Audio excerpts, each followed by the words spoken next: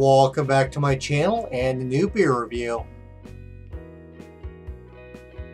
This is Full Sail Brewing out of Hood River, Oregon.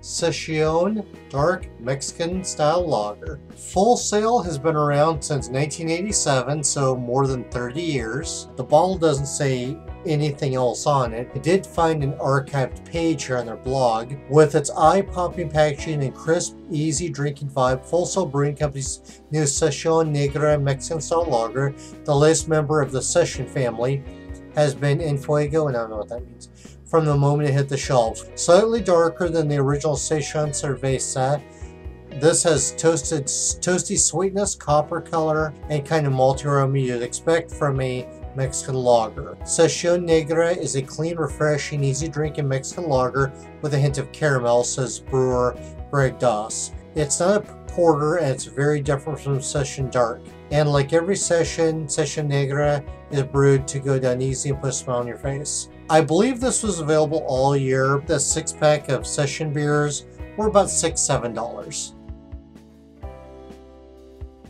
I am not sure what the recipe is. They gave no detail on it. The Sesión beers are known for very simple recipes. There's probably not more than 2 malts in it. Most likely Pilsner malt, toasted, sweet, some bread cracker grain, a dark malt such as a roasted midnight wheat, maybe some toasted malt in there. Black patent malt's another one. It's another possibility. The other ones, which I'm purely guessing on as far as like a midnight wheat or black patent or chocolate, those can give toasted coffee notes, a little bit of astringency, a little bit of a bitter bite. Hops for this, I couldn't even guess. Probably something with floral in it, maybe some earthy herbal. Being a lager, it was fermented very cold and then stored, which is what lagering is, at least a month, probably longer than that. Lager yeast has characteristics to give a very clean canvas, clean profile, so the malts and the hops really shine through.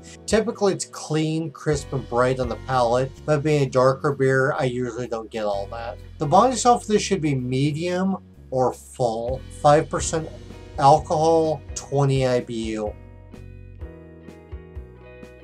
I think of them as very clean, light, pale beer, low in alcohol. The dark version of that is pretty much the same, except that they put a couple dark malts in it. It may have some toasted, maybe some roasted, possibly a little bit of coffee tones to it. They're really not a heavy-hitting beer.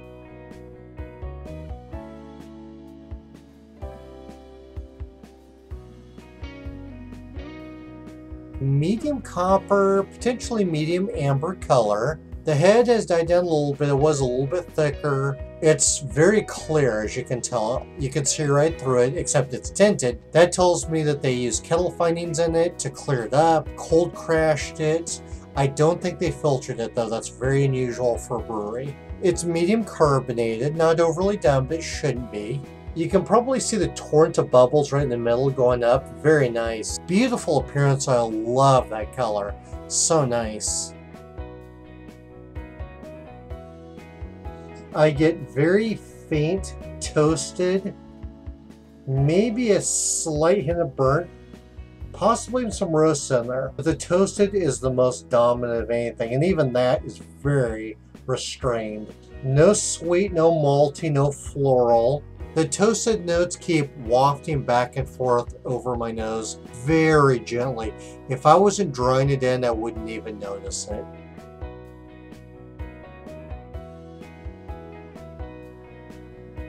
Coats the bottom section of my mouth only. There is some extremely faint sweetness, light toasted like a piece of toasted bread, maybe just a slight tickle of a caramel back there. The bread cracker flavor is extremely faint. This is extremely light body.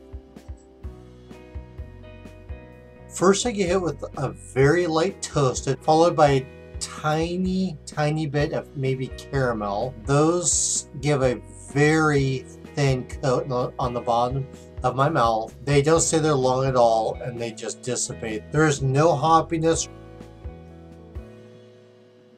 nothing fruity, nothing citrus, floral, candy, anything like that. There's no spiciness, no maltiness, roasted chocolate coffee tones. As far as lager characteristics go, crisp, clean, and bright. Clean canvas, so all the flavors would come through, even though there hardly are any. Crisp, little bit. Bright, definitely not. The mouthfeel is extremely thin. This is pretty watery, not chewy, not heavy at all. Definitely not a complex recipe. I don't think they use more than 2 malts in this. I expected a little bit more of flavor, not strong and overpowering, but a little bit more noticeable being a dark beer.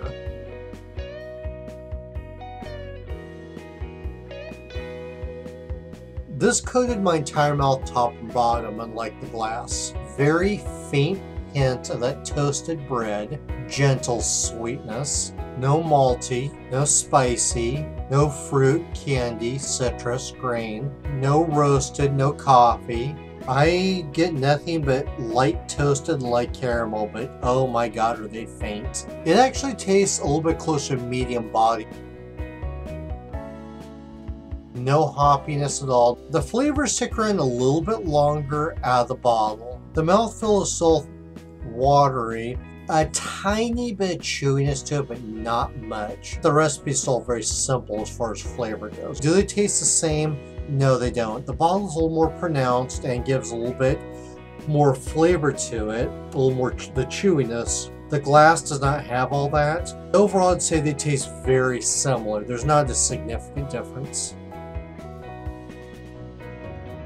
I've never had an off flavor with any Full Sail beer. Their quality control is excellent. They have a lab. I have my usual list that I go over all the time. I'm going to skip that this time, but just simply say this beer does not have any off flavors. It does taste solid and well-rounded.